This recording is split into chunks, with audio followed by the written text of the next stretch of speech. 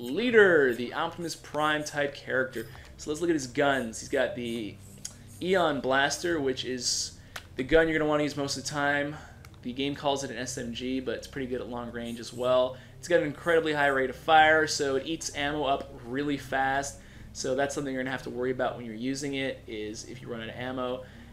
Think of the Eon Blaster as kind of a machine gun that's like a slightly weaker version of the Scrap, well, actually a much weaker version of the Scrapmaker X12, but I think it's still a lot better than the Neuron Assault Rifle.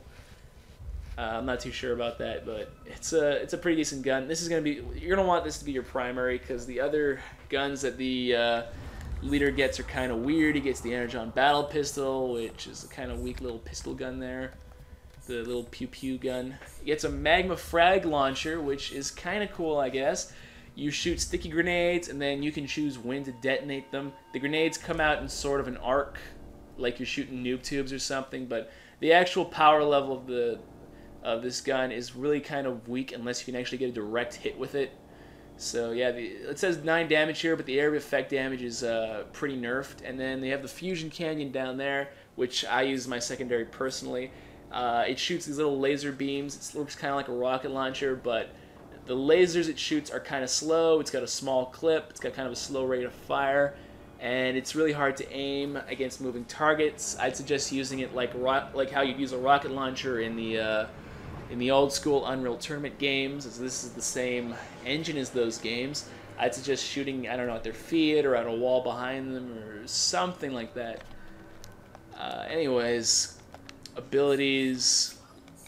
So, the leader gets Warcry, which makes everybody in a radius get an attack and defense bonus for a period of time, as well as you. Very powerful. I wouldn't suggest leaving home without it. Barrier deploys an Energon Shield barrier that your teammates can't shoot through, but they can destroy it over time.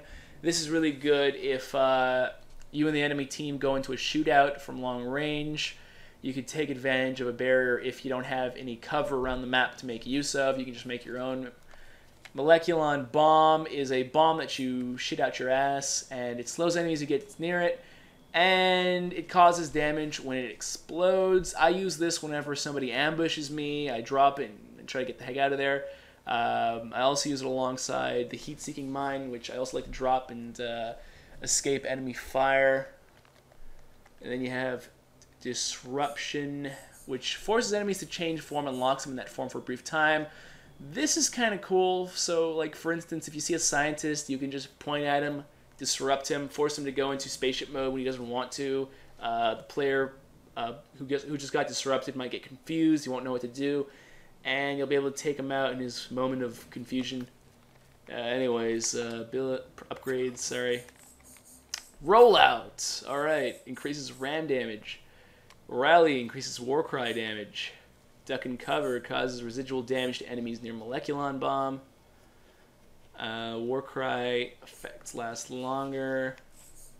Adds damage over time to victims of the disruption.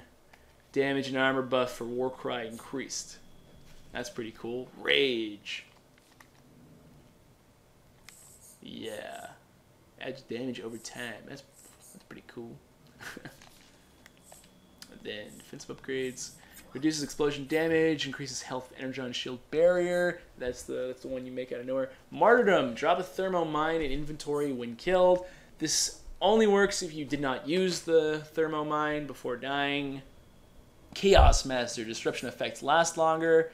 This is a good combo with that other ability before that makes disruption do damage over time. Eon Booster gives speed boost to teammates near the Moleculon Bomb, which is pretty cool because the Moleculon Bomb naturally slows down enemies near it. And Reserve Power Cells, ability to shoot for a brief time after being downed. So, Leader not just has Martyrdom, but he's got Last Stand. Alright. Yeah. Though I'd suggest not using abilities like Martyrdom and Reserve Power Cells, because you don't want to think about what you're going to do when you die. What you want to think about is not dying in the first place, because Martyrdom and Reserve Power Cells are not going to help you get your kill streaks. Alright, so moving on to the regular ones. Weapon Stabilizer, yada yada. Seeker increases the search radius for thermo mines, not the explosion radius like every other grenades upgrade in the general upgrade section. So it'll fly farther to hitting a target, or it'll sense a target at a farther range. Blaster and flare carry 2 extra clips of ammo. Decreases auto generation delay. Carry extra grenade. Reduces ability recharge time. This is especially really good for the leader because the leader really relies on his abilities, but heck, every other character in the game does, so who cares? Kill streaks. Kill streaks number 3. Intercooler greatly decreases the cooldown time for ability use. This is amazing. This ability is a scout's best friend. And Poke 2.0, what that is you pull out a energon sword of some sort, and it's the only one-hit kill melee weapon in the game, though there's about a 30-second time limit on it, so use it wisely as just using it in close quarter combat rather than pulling it out as soon as you get it and running around trying to get a kill like you're Usain Bolt or something. And kill streak number 7, possibly the second most powerful 7th kill streak, Thermomine Respawner. This one is kind of ridiculous. For the next 15 seconds, you will drop 1 thermomine per second.